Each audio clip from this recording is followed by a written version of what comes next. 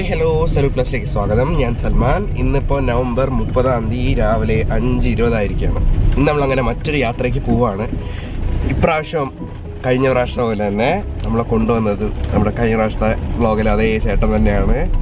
കഴിഞ്ഞ തവണത്തെ കഥ കാണണമെങ്കിൽ നിങ്ങൾ സലു പ്ലസിന്റെ കഴിഞ്ഞ വീഡിയോ കാണണം അല്ലേ? അതെ, ചെന്നൈ വ്ളോഗിന്റെ ഫസ്റ്റ് എപ്പിസോഡ് കാണുമ്പോഴത്തേക്കും ഞങ്ങള് ആ ഒരു വീഡിയോ ഞാൻ പോസ്റ്റ് ചെയ്ത് കഴിഞ്ഞപ്പോഴേക്ക് എൻ്റെ അടുത്ത് ഒരു വ്യൂവർ പറഞ്ഞാൽ നിങ്ങളുടെ ഫോണല്ലേ നഷ്ടപ്പെട്ടുള്ളൂ, അവരുടെ കുടുംബത്തിന്റെ പാസ്പോർട്ടും അവരുടെ ബ്രദറിന്റെ പാസ്പോർട്ടും ഒക്കെ അവര് കാറിൽ വെച്ച് മറന്നു എന്ന്. ഗൾഫിലാണെന്ന് തോന്നുന്നു.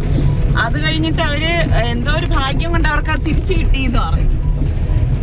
ഇന്നിപ്പം നമ്മൾ അന്ന് ചെന്നൈ നമ്മളെ വരവേറ്റത് മഴയോടെയാണ്. ഇന്ന് നമ്മൾ തിരുവനന്തപുരം പറഞ്ഞു വിടുന്ന മഴയോടെയാണെന്ന് തോന്നുന്നു. നല്ല മഴയുണ്ട്. ഇന്നലെ രാത്രി തൊട്ട് തുടങ്ങിയതാണ്. കഴിഞ്ഞ ദിവസം ബ്ലോക്ക് ഉണ്ടായിരുന്ന റോഡൊക്കെ ഇന്ന് കണ്ടോ. ഈ സമയം ആകുമ്പോഴത്തേക്ക് ഇവിടെ ഒന്നുമില്ല. ഇനി ഒരു 7 മണിയാകുമ്പോഴാണ് നമ്മുടെ പേരൂർക്കടയും നമ്മുടെ തിരുവനന്തപുരമൊക്കെ എല്ലാം ഉണരുന്നത്. നമ്മുടെ രാജവീതി ഈ സമയത്ത് മാത്രമേ ഇങ്ങനെ ഒരു കാഴ്ച ഇവിടെ കാണാം. അമ്മ, നമ്മൾ എവിടെയാണ് പോകുന്നതെന്ന് പറഞ്ഞാ? ഇന്ന് നമ്മള് പോണത് ബാംഗ്ലൂരില്. ആ സ്ഥലത്തിന്റെ പേരെന്താ സൽമാൻ? ജെ.സി. നഗറില്. അവിടെ ഒരു ജഡ്ജായിട്ടാണ് ഞാൻ പോകുന്നത്. അപ്പം അവിടെ ചെന്നിട്ട് ബാക്കി വിശേഷങ്ങൾ പറയാം. കാഴ്ചകളൊക്കെ നിങ്ങൾ കണ്ടോണ്ടിരിക്കും. ചെറിയൊരു കാര്യം പറഞ്ഞ, നമ്മള് ബാംഗ്ലൂരിലുള്ളതല്ല, ഒരു ഫേസ്ബുക്ക് ഗ്രൂപ്പ് ഒരു കുക്കിംഗ് കോമ്പറ്റീഷൻ നടത്തുന്നുണ്ട്, ഒരു ഇന്റർനാഷണൽ ലെവലില്. ഇപ്പൊ എന്റെ സെമിഫൈനലാണ് ബാംഗ്ലൂർ സെമിഫൈനലാണെന്ന് തോന്നുന്നു. അപ്പൊ അത് ഒരു റൗണ്ട് നടക്കുന്ന നമ്മുടെ ബാംഗ്ലൂർ വെച്ചിട്ടാണ്. അപ്പൊ അതിന്റെ ജഡ്ജായിട്ടാണ് ഇപ്പൊ നമ്മൾ വന്നത്. അപ്പൊ ഇനി ബാക്കി വിശേഷങ്ങൾ നമുക്ക് വഴിയെ കാണാം.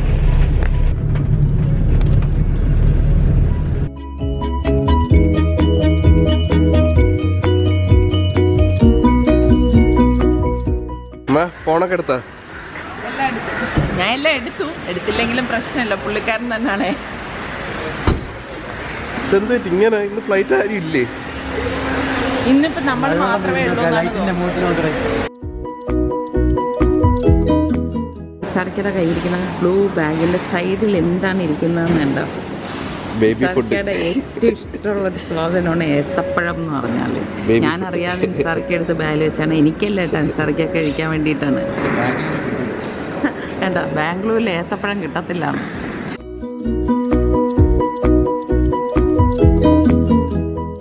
സെക്യൂരിറ്റി ചെക്കിന് വേണ്ടി നമ്മൾ ഇരിക്കുകയാണ്. ഇവിടെ ശരിക്കും എയർപോർട്ട് ഓപ്പൺ ആക്കുന്നതേ ഉള്ളൂ, ഒന്നും ആയിട്ടില്ല. ലഗേജ് കൊടുത്തു. നമ്മളെല്ലാവരും ഇവിടെ വെയിറ്റ് ചെയ്യണം. അധികം തിരക്കും ഇതുവരെ ഇല്ല കേട്ടോ.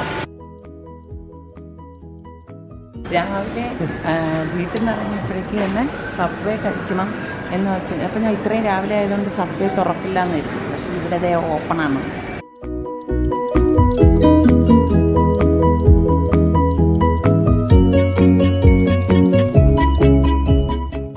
ഇന്നിപ്പോൾ നേരത്തെ ആയതുകൊണ്ട് കഴിക്കാനുള്ള സമയമുണ്ട്.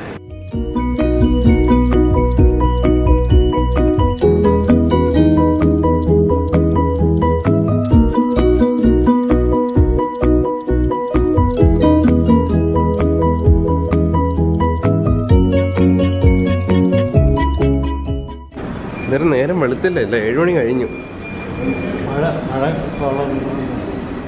ഇപ്പോഴും പുറത്ത് മഴ പെയ്യുന്നുണ്ട്.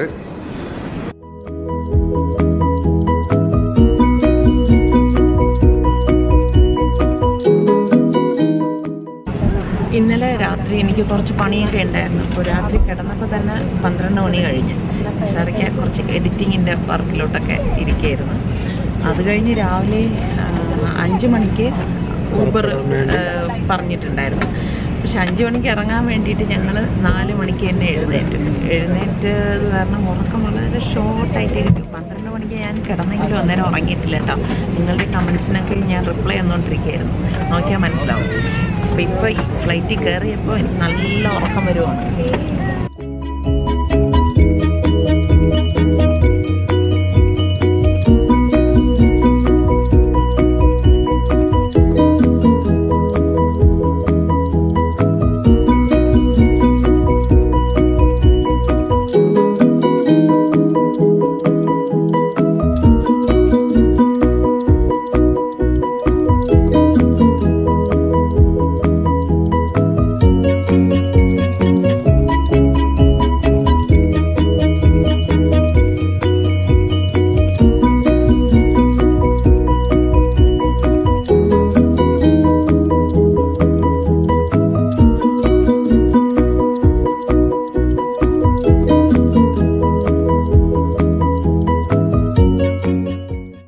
സൽമാൻ ഇവിടെ എഡിറ്റ് ചെയ്തുകൊണ്ടിരിക്കുകയാണ്. ചെന്നൈ വ്ളോഗിന്റെ വീഡിയോ ആണ് ഇപ്പോൾ എഡിറ്റിംഗ് നടക്കുന്നത്.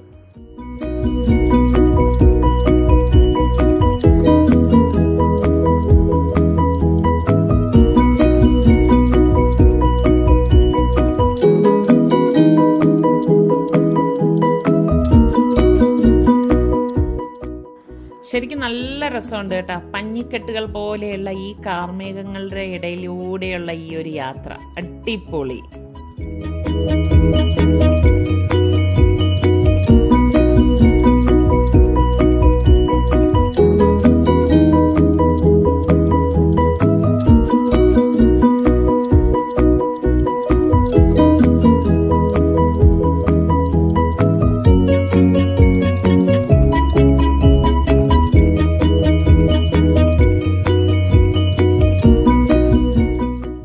ഞങ്ങൾ ബാംഗ്ലൂർ എയർപോർട്ടിലേക്ക് എത്തി.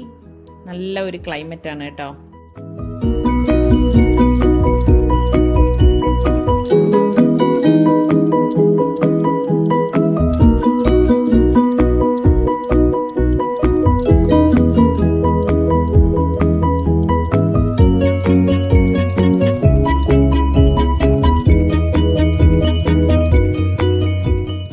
ഞാൻ എപ്പോഴും പറയുന്ന പോലെ ബാംഗ്ലൂർ എയർപോർട്ടിൽ ഫ്ലൈറ്റുകൾ ഇങ്ങനെ നിരന്ന് കിടക്കുന്ന കണ്ടപ്പോഴും എനിക്ക് നമ്മളുടെ നാട്ടിലെ ഓട്ടോ സ്റ്റാൻഡ് തന്നെയാണ് ഓർമ്മ വന്നത്.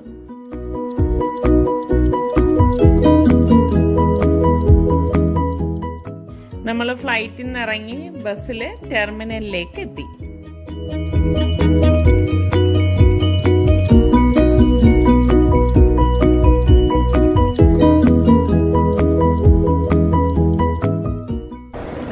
ശരിക്കും നമ്മൾ ഓരോ എയർപോർട്ടിൽ വരുമ്പോഴും ഓരോ തരമാണ് കേട്ടോ. നമ്മുടെ ഈ ബാംഗ്ലൂർ എയർപോർട്ടിൽ വന്നിറങ്ങിയപ്പോൾ കണ്ട കാഴ്ചയാണിത്. ഓരോ കൺവെയർ ബെൽറ്റിൻ്റെ ഇടയിലും ഇതേ കണ്ട ചെടികൾ വെച്ചിട്ടുണ്ട്. നല്ല രസമുണ്ട് കേട്ടോ കാണാനായിട്ട്.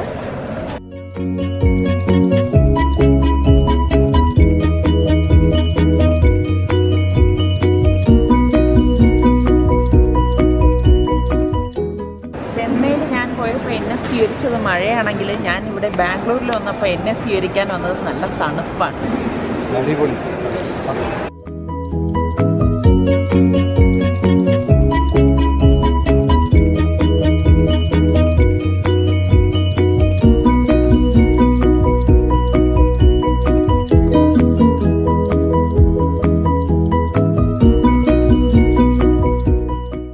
കാലാവസ്ഥയുടെ പ്രശ്നം കാരണം ഫ്ലൈറ്റുകളെല്ലാം ഡിലേഡും ഡൈവേർട്ടഡുമാണ്. നോക്കിക്കേ,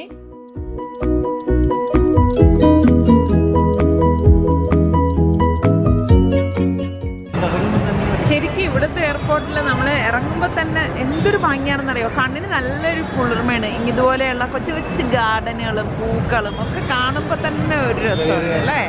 പിന്നെ കുറേ ഇങ്ങനെ എന്ത് പറയാൻ, അതെ, ചെറിയ ഷോപ്പിംഗ് മോൾ തന്നെ അല്ലേ, ചെറിയ ഷോപ്പിംഗ് മോൾ. ഫുഡ് ഐറ്റംസ് കിട്ടുന്ന കുറേ ഏരിയ ഉണ്ട്.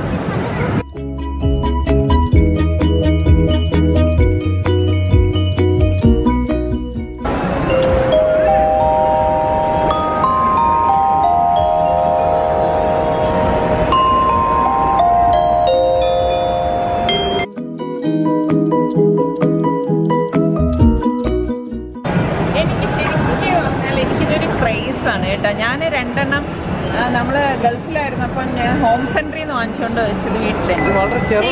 ഇത് വലുത് ഒരെണ്ണമാണ് കേട്ടോ. ശരിക്കും നമ്മുടെ ഈ നല്ലൊരു പ്രകൃതിയുടെ ഒരു കാറ്റടിക്കുമ്പോൾ ഉള്ള ഇതിൻ്റെ ആ ഒരു മണിമുഴക്കം ഉണ്ടല്ലോ, സൂപ്പറാണ്.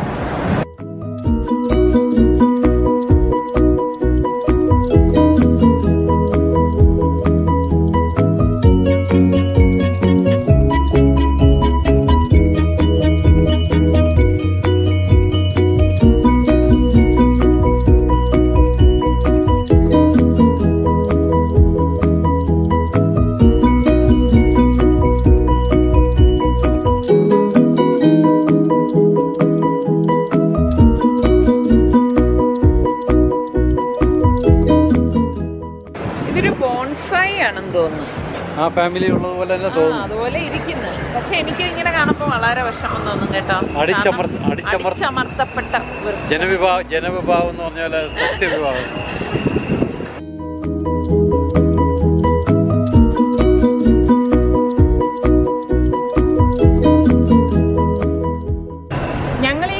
ബാംഗ്ലൂരിൽ വന്നിട്ടുണ്ടെങ്കിലും ബാംഗ്ലൂർ എയർപോർട്ടിൽ വരുന്നത് ഇത് ആദ്യമായിട്ടാണ്. ശരിക്കും നല്ല രസമുണ്ട് കേട്ടോ.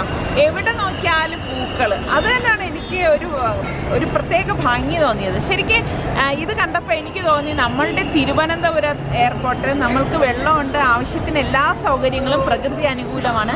അപ്പം നമ്മുടെ തിരുവനന്തപുരം എയർപോർട്ടിൽ ഇതേപോലെയുള്ള നല്ല പൂക്കളും ഒക്കെ വെച്ച് പിടിപ്പിച്ചാൽ നന്നായിരിക്കും.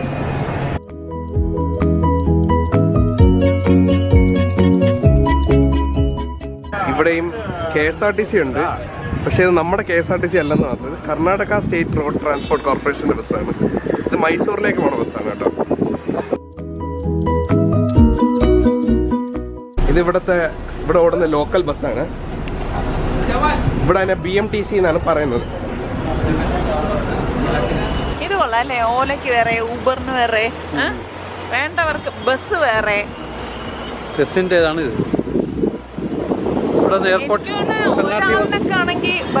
നമ്മൾ പോണ സ്ഥലത്താണെങ്കിൽ ബസ്സിലാണെങ്കിൽ 250 രൂപയാണ് ഒരാൾക്ക്.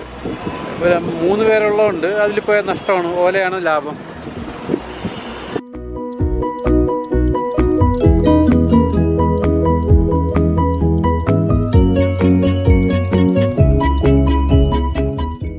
അപ്പോൾ നമ്മളിപ്പം എയർപോർട്ടിൽ നിന്ന് തിരിച്ചു. ഇവിടെ നിന്ന് നമുക്ക് ക്യാബിന് പല സോണുണ്ട്. നേരത്തെ കണ്ടില്ലേ, ഊബറിൻ്റെ ഉണ്ട്. ഇവിടെ ഇപ്പോൾ ഇത് ഓല സോണാണ്. അപ്പോൾ ഇവിടെ നിന്ന് നമുക്ക് പോകേണ്ട സ്ഥലമാണ് ഇത് കോറമംഗല. 41 കിലോമീറ്റർ ഉണ്ടെന്നാണ് പറയുന്നത്. അപ്പോൾ ഏകദേശം 1.5 മണിക്കൂർ, 1.5 hours, 1 hour 24 minutes. 1 hour 24 minutes. ഇവിടുന്ന് ബസ്സും ഉണ്ടെന്ന് തോന്നുന്നു. ബസ്സും ഉണ്ട്. സിംഗിൾ ആയിട്ടൊക്കെ ഒറ്റയ്ക്ക് വരുന്നവർക്ക് ബസ്സായിരിക്കും. ഡയറക്റ്റ് കോരമംഗല ഒಳಗಡೆ അല്ല, മെയിൻ റോഡ് മാത്രം. ഓക്കെ, HSR ലേഔട്ട് എന്ന് പറഞ്ഞ് ഡയറക്റ്റ് ബസ് ഉണ്ട്. അല്ലാതെ കോറമംഗലയിലോട്ട് ഡയറക്റ്റ് ആയിട്ടില്ല. ഈ മെയിൻ റോഡ് വഴി പോകുന്ന ബസ്സുകൾ മാത്രമാണ് ഉള്ളതെന്നാണ് പറയുന്നത്. നമുക്കിപ്പോൾ പോകേണ്ടത് 5th ബ്ലോക്ക് ഉള്ള എന്ന സ്ഥലമാണ് കോറമംഗലയിലൊക്കെ.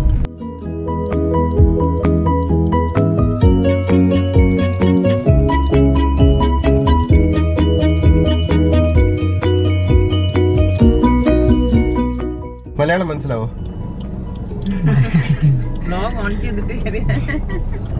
ഇവിടെയും റോഡിന്റെ നടുക്ക് കണ്ടോ? ഇവിടെ എല്ലാം പൂ ഭയങ്കര മെയിൻ ഇമ്പോർട്ടൻസ് ആണെന്ന് തോന്നുന്നു. അത് മൈസൂർ അല്ലേ? അല്ല, ബാംഗ്ലൂർ ഗാർഡൻ സിറ്റി എന്നല്ലേ അറിയുന്നത്?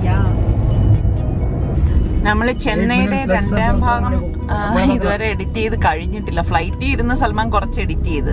അപ്പോൾ നമ്മൾ ഈ ഓലയിൽ ഇരിക്കുകയാണ്. ഇവിടെ നിന്ന് 1 മണിക്കൂർ 24 മിനിറ്റും ആണെന്നാണ് പറഞ്ഞത്. അപ്പൊ അത്രയും നേരം സമയം വേസ്റ്റ് ചെയ്യണ്ടല്ലോ എന്ന് കരുതിയിട്ട് സൽമാൻ അതിന്റെ ബാക്കി ഭാഗം എഡിറ്റ് ചെയ്യുവാണ്.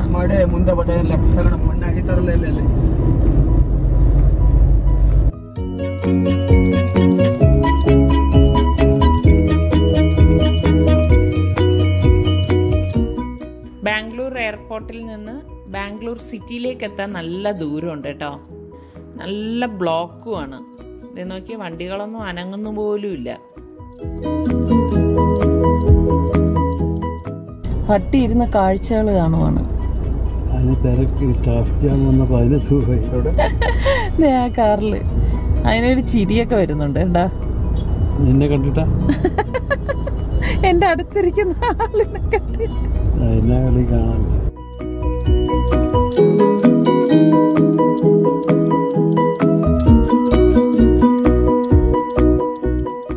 ഇവിടെ കണ്ട നല്ലൊരു കാഴ്ചയാണ്. നമ്മള് 2 വീലറിൽ പോകുന്ന 2 പേരും ഹെൽമെറ്റ് വെച്ചിട്ടാണ് പോകുന്നത്. അതെ, എല്ലാവരും 2 പേര് പോകുന്നവരെല്ലാം ഹെൽമെറ്റ് വെച്ചിട്ടുണ്ട്. ഹെൽമെറ്റ് ഇല്ലാത്തവരില്ലേ?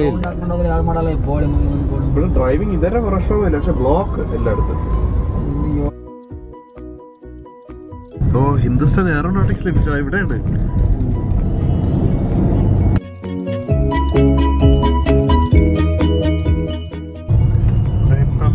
മെയിൻ സിറ്റിയിലെ സെന്ററിലേക്ക് എത്തി തുടങ്ങി തോന്നുന്നു. എല്ലായിടത്തും ബ്ലോക്കാണ് ഇപ്പം.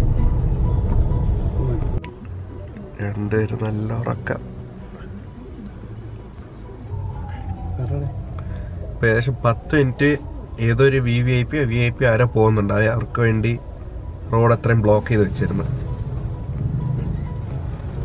തീർന്നിട്ടില്ല, വലിയൊരു നിര തന്നെ ഉണ്ട്.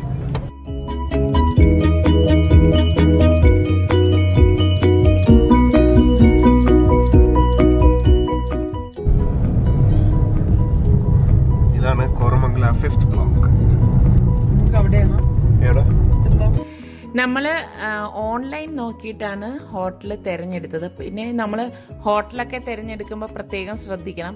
നമ്മൾ റിവ്യൂ ഒക്കെ നോക്കിയിട്ട് വേണം എടുക്കാനുള്ളത്. നമ്മളെടുത്തത് കോറമംഗല എന്ന് പറയുന്നത്, അതായത് ബാംഗ്ലൂരിലെ നല്ല ഒരു സ്ഥലമാണ് കോറമംഗല എന്ന് പറയുന്നത്. ആ സ്ഥലത്തുള്ള കോംഫി എന്ന് പറയുന്ന ഹോട്ടലാണ് എടുത്തത്. കൊള്ളാം, നല്ലൊരു ഹോട്ടലായിരുന്നു.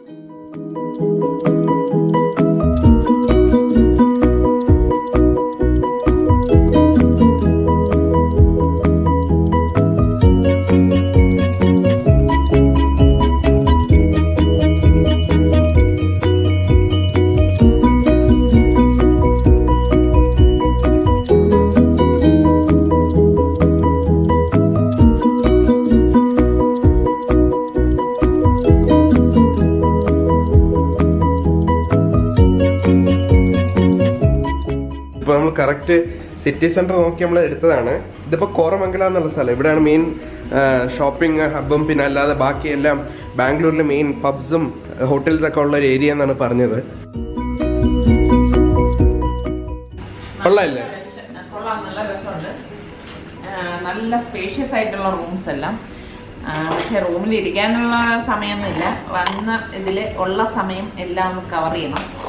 ഇപ്പം നല്ല വിശപ്പുണ്ട്. സൽമാൻ, മണി 1 പോവാം.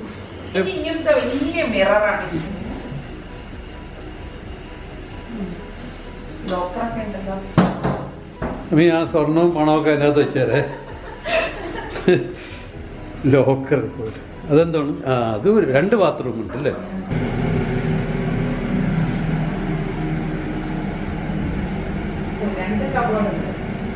ഇവിടെ ഉള്ളവർക്ക് അപ്പം ലോക്കറല്ല കേട്ടാ. അപ്പൊ സൽമാന് സ്വർണം എവിടെ? ഇന്നിപ്പോ നമ്മള് ഇവിടെ കിടക്കാൻ നിക്കോ അതെ നമ്മള് കറങ്ങാൻ നിക്കോ?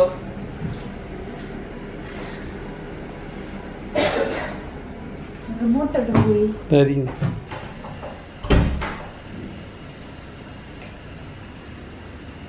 നമ്മൾ ഈ താമസിക്കുന്ന ഹോട്ടലിൻ്റെ ഗ്രൗണ്ട് ഫ്ലോറിൽ ഹൈദരാബാദി ബിരിയാണി എന്ന് പറഞ്ഞിട്ട് ഒരു റെസ്റ്റോറൻ്റ് ഉണ്ട് കേട്ടോ.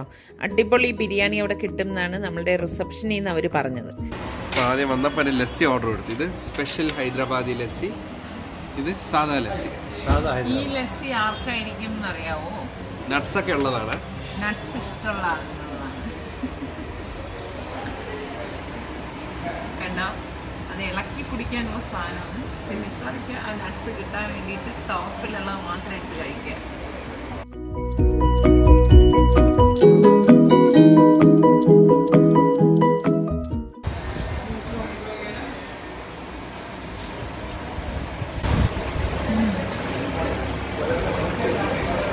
തമിഴ്നാട്ടിൽ ചെല്ലുമ്പോഴും ഈ ബാംഗ്ലൂരിൽ വന്നപ്പോഴും ഞങ്ങൾ മധുരം കുറച്ച് നമ്മളെക്കാളും കൂടുതലാണ് അവർ ഉപയോഗിക്കുന്നത്. ലസ്സിയാണ് സംഭവമെങ്കിലും ലേശം മധുരം.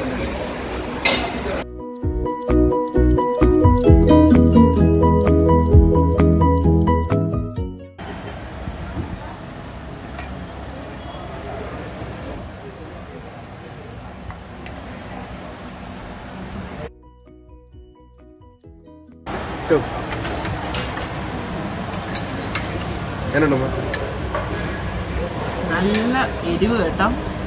ഹൈദരാബാദി ബിരിയാണിയുടെ സ്പെഷ്യാലിറ്റി അതാണ്, എരിവ്. നമ്മളെന്തായാലും ഇത്ര എരിവ് ഇടത്തില്ല. ടേസ്റ്റ് ഉണ്ട്, നല്ല ടേസ്റ്റ് ഉണ്ട്. ഫുഡെല്ലാം കുറച്ച് കഷ്ടപ്പെട്ട് കഴിച്ചു തീർത്തു. കഷ്ടപ്പെട്ടു എന്ന് പറയാൻ കാര്യം ഞാൻ എരിവ് നന്നായിട്ട് കഴിക്കുന്ന ആളാണ്. പക്ഷെ ഇവിടത്തെ എരിവെന്ന് പറഞ്ഞാൽ എന്റെ റബ്ബേ അസാധ്യ എരിവ് കേട്ടോ. ഞാൻ പറഞ്ഞു ബിരിയാണിക്ക് പിക്കിളില്ലേ എന്ന് ചോദിച്ചു. അങ്ങനെ പിക്കിള് കൊണ്ടുവച്ചു കേട്ടോ. ആ പിക്കിളിതേ എനിക്ക് നക്കാൻ പോലും പറ്റിയിട്ടില്ല, കാരണം അത്ര നല്ല എരിവ്. ഞാൻ പറയുന്നു ഇഷോ